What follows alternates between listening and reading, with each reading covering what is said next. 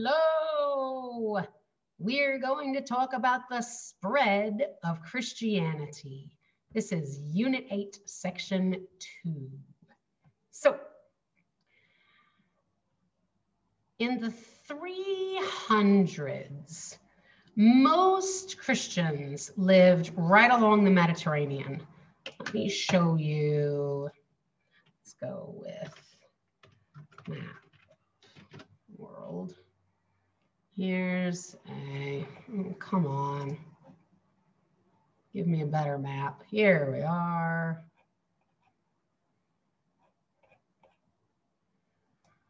Okay, here's the Mediterranean Sea. And most Christians in the 300s lived in this little area right here along the sea. This was pretty much in between the sea and my line. They didn't really live up here, and they didn't even live in the middle of Italy. Just right along the sea is where most of the Christians lived. And also in the Middle Ages, you have to remember in the Western Roman Empire, society has completely collapsed. Education is gone, fancy houses are gone, plumbing is gone. People have gone back into a very primitive lifestyle. And some people latched onto their religion very, very strongly.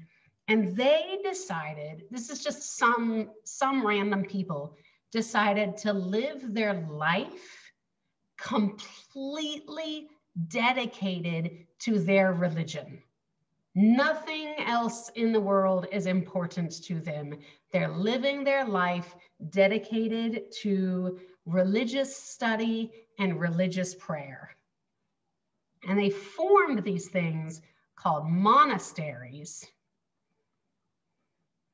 And they also formed convents. And the only difference is a monastery is for men and a convent is for women. But it was a place where a bunch of, let's talk about monasteries. It was a place that a bunch of men could go and live together, and their whole lives were only dedicated to God and religion. Same thing with the convent. A whole bunch of women went to live at this one place, and their whole lives were dedicated to nothing but God and religion. They studied religion, they worshiped God. Everything they did was just religion, religion, religion, religion. The first monastery was built in Egypt in the 300s. But in the year 529, this guy, Benedict, opened a monastery in Italy. And I'm going to start a new page. So I'm going to start over. 529 CE, a guy named Benedict opened a monastery in Italy. And a man that lives in a monastery is called a monk. So Benedict made these really strict rules for all the monks that lived in his monastery. And they were called the Benedictine rules. That space shouldn't be there. It's all one word, Benedictine rules. And the Benedictine rules, the most important one was to obey your leaders. And the next one was to work for the good of your community. And the next one was to remain unmarried, not allowed to marry. And the next one was to own nothing individually. Like, let's say I show up at the monastery with my backpack, and everything I own is in this backpack. The monastery takes the backpack away from me, gives me a robe to change into, and now that's the only thing I own. If today in the modern world at monasteries, someone drives their car to the monastery, you don't own the car anymore. The monastery owns the car now. You don't own anything that solely belongs to you. So the Benedictine rules, if you're going to live in Benedict's monastery, you must promise to, no matter what, always obey your leader. You must promise that everything that you do is for the good of the community. You must promise that you will never get married. And you must promise to not own any private property at all. Now, the daily life in a monastery. Daily life in a monastery. Let's say they wake up at 5 a.m. and they go to prayers. And then at 6 a.m., they have breakfast. And then at 7 a.m., they have more prayers.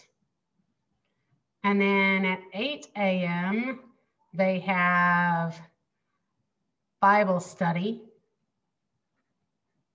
And then at 9 a.m., they have prayers. And then at 10 a.m., let's say they work, because they did things like they all lived together. So they made their own clothes, they grew their own food, they made their own pottery. So maybe you went and worked in the farm, maybe you went and made clothes, whatever you did. Let's say they did that from 10 to 12. 12 o'clock, they ate lunch. 1 o'clock, they had prayers. 2 o'clock, they had more Bible study.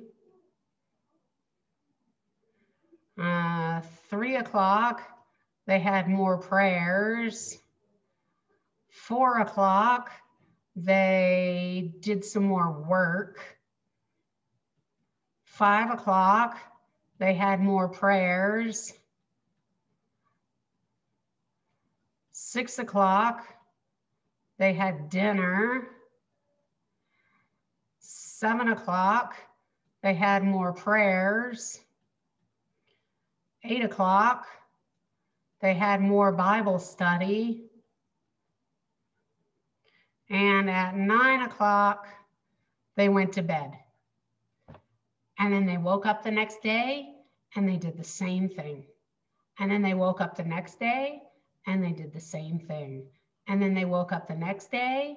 What do you think they did? The same thing. This was their life.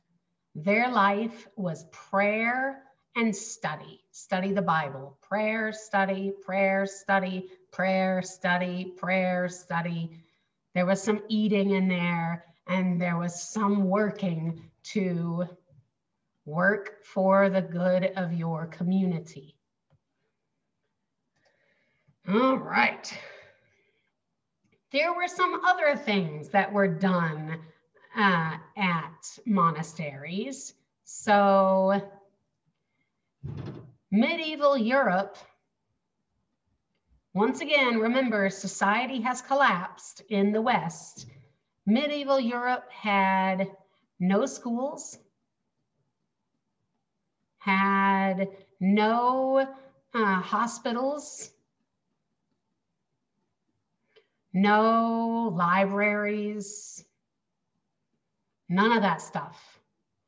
But the church at the time really, really valued education. And the church had saved as many books as they could when, as the Western Roman society was collapsing, the church, these monasteries, were collecting books. So they had lots and lots of books. And they also provided education for some children. They provided basic medical care. If someone were sick or injured, you could take them to a monastery and they would try their best to take care of them.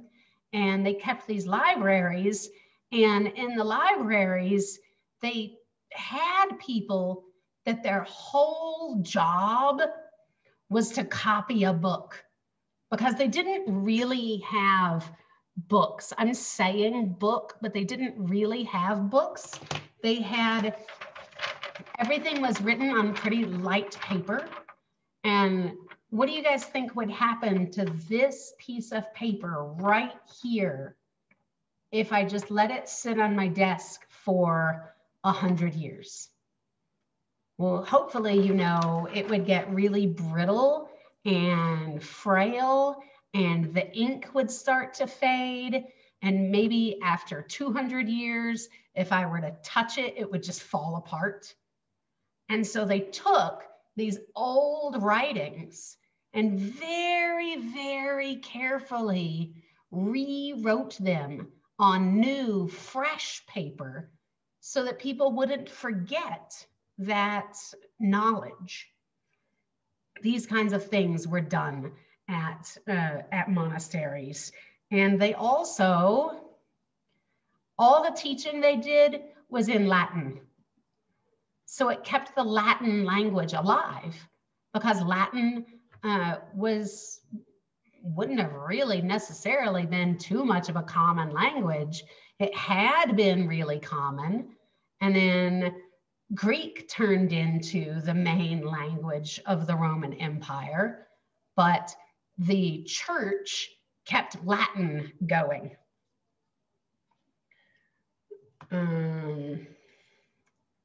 So they sent out missionaries. Let's go back to, so once again, here we are. Most, I'm gonna use a different color. Most Christians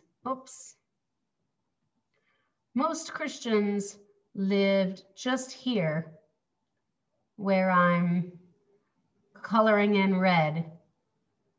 This is where the Christians lived.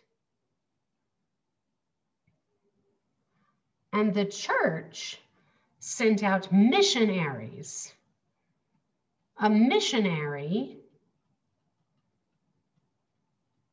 is someone that goes out only to spread the word of their religion and to try to convert and get new people to join your religion.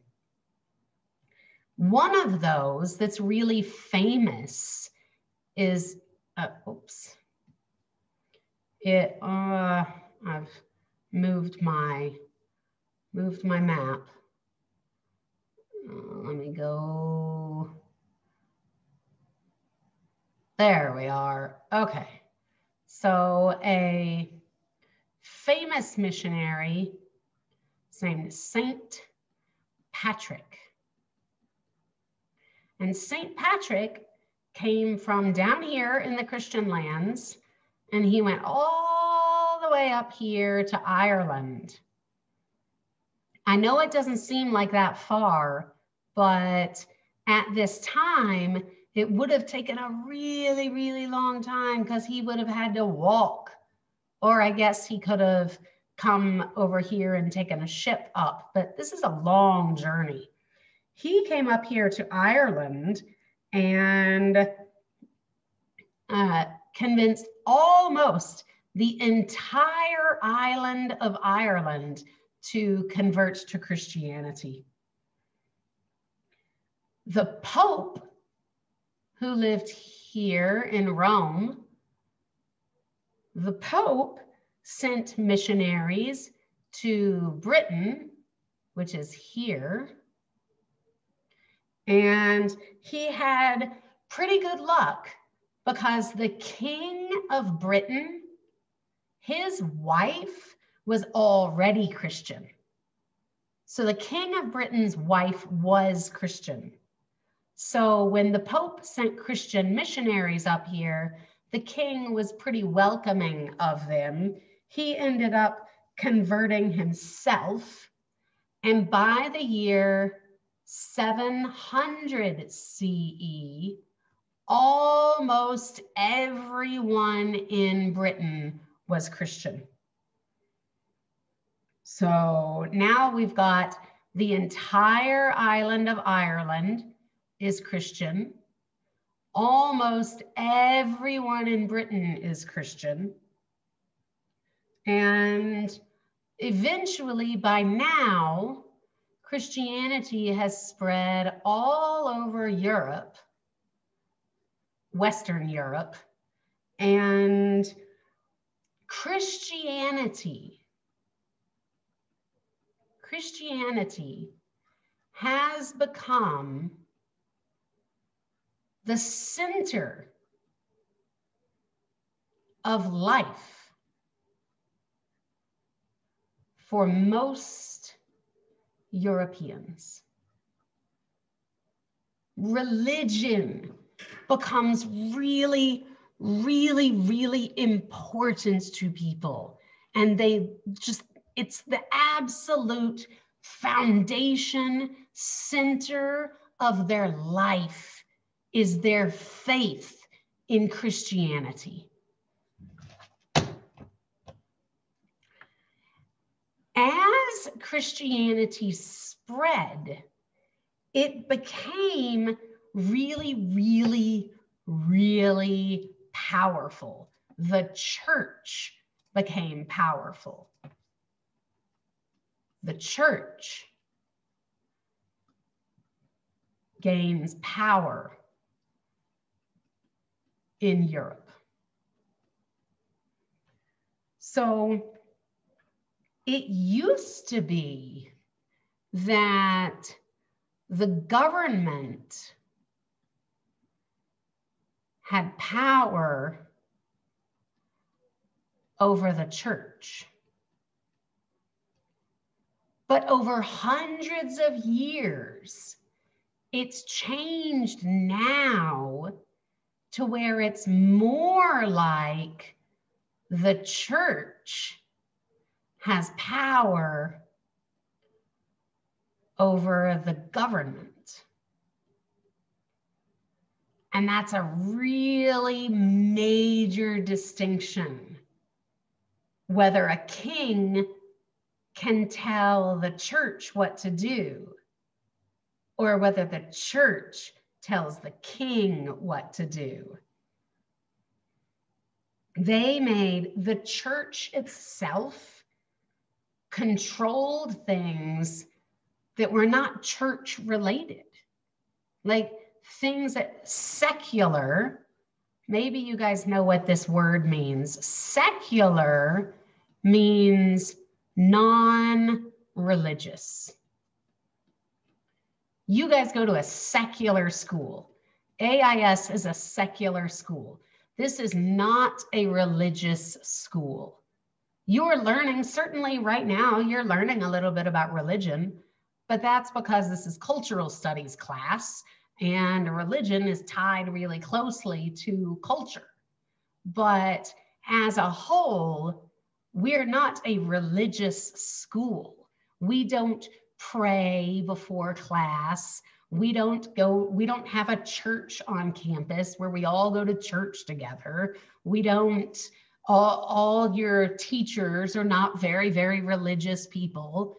We are a secular school. We are not a religious school.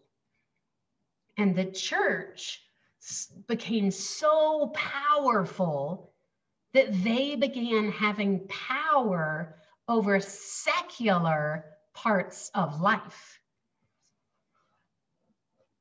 So just a little bit about the Christians at this time. The Christians at this time believed they should live their lives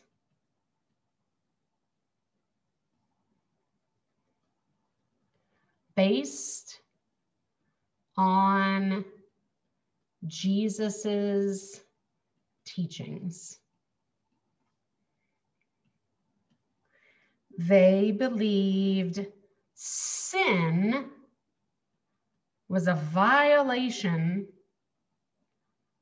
of God's law. A sin is anything bad. And you can ask just about anyone what a sin is, and they might tell you slightly different things. A sin is anything that goes against Jesus's teachings. But my opinion of what a sin is versus your mom's opinion of what a sin is might be a little bit different, because it's how I interpret Jesus's teachings versus how your mother interprets Jesus's teachings. But still, a sin, they did believe that sin was a violation of God's law. And they believed that how you live your life,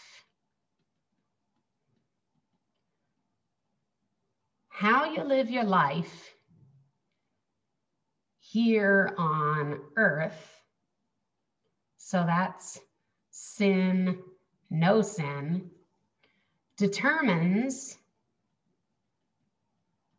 what happens to your soul when you die.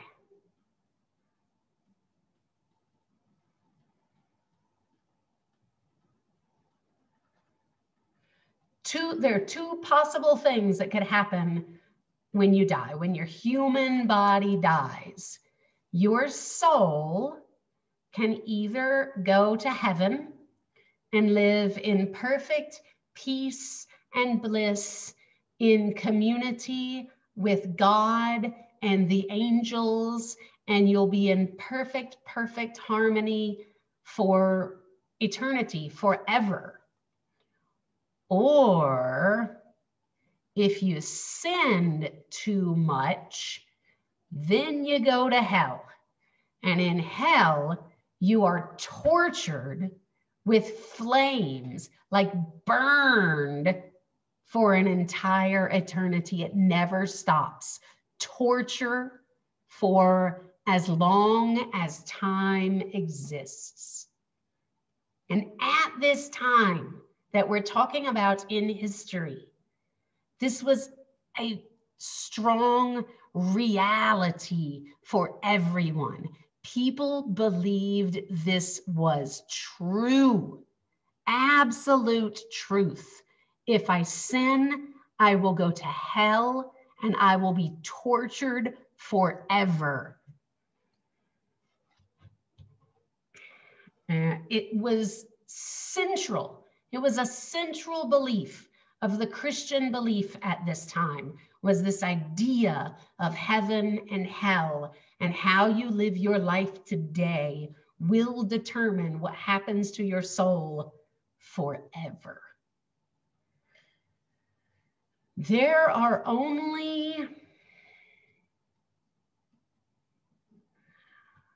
only three ways to avoid hell. There are three ways to stay out of hell. If you don't do these 3 things, you're going to hell. 1, do good deeds. 2, believe in Jesus. 3, participate in the sacraments. What are the sacraments? Sacraments are baptism and communion.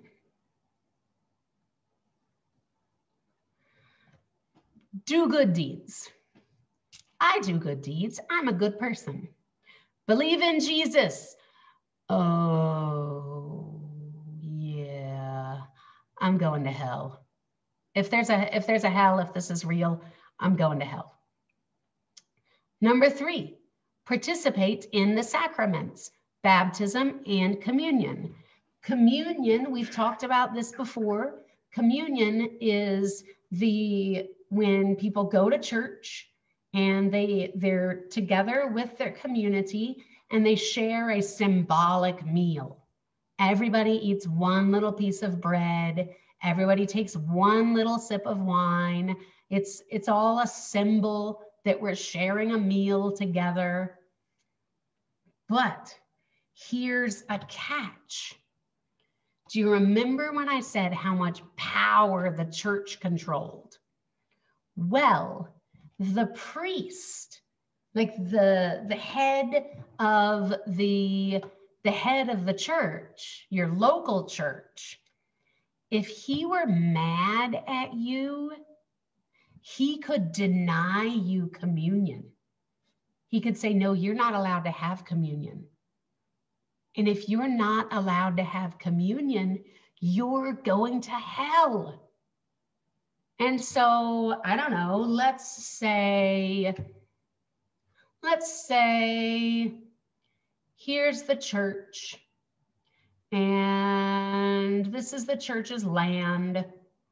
And then there's this guy named John owns this house, and this is John's land. And the church wants to take some of this land. The church wants this land here. And John says, I'm sorry, but no, this is my land. The church can't just have my land. Well, on Sunday, when John goes to church, the priest could deny him communion. If John is denied communion, John is going to hell. And so John, of course, because he's so afraid of hell, he is going to give the land to the church. This is a simplification of how it worked.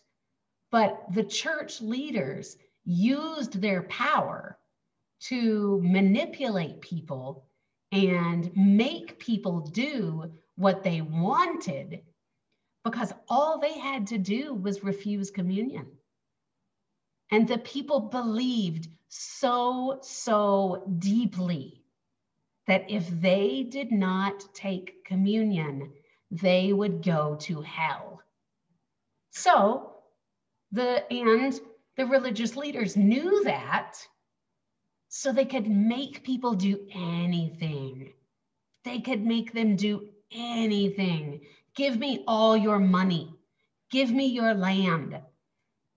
I know that up until this point in your life, you probably think that all religious people are really good people. They're not. Religious people are just like you and me. I am sure you know some really good people. And I bet you know some really horrible people. I bet, don't you ever tell me any names, I don't want to hear them, but I bet There are some really, really nice teachers here. Nice teachers that you really like. And I bet there are some really mean teachers that you don't like and you don't want to go to their class because they're mean. Well, it's the exact same thing with bosses at work. Sometimes we have really good bosses that we like. Sometimes we have horrible bosses that we don't like. Well, religious leaders are the same way. There are some truly good, kind, loving religious leaders. And there are also some mean, horrible, corrupt people that are only in that position because they want the power. And there were a lot of those mean, corrupt people in charge of the church at this time. And they used their power to get what they wanted. And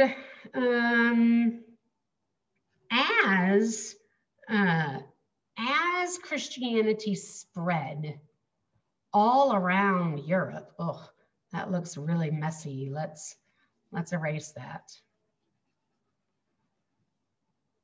So people want to belong, right?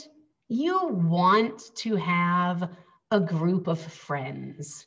When you first start out at a new school and you feel kind of, nervous and awkward because you don't know anybody and it's weird. Once you start making friends, you feel better. You like to have a community.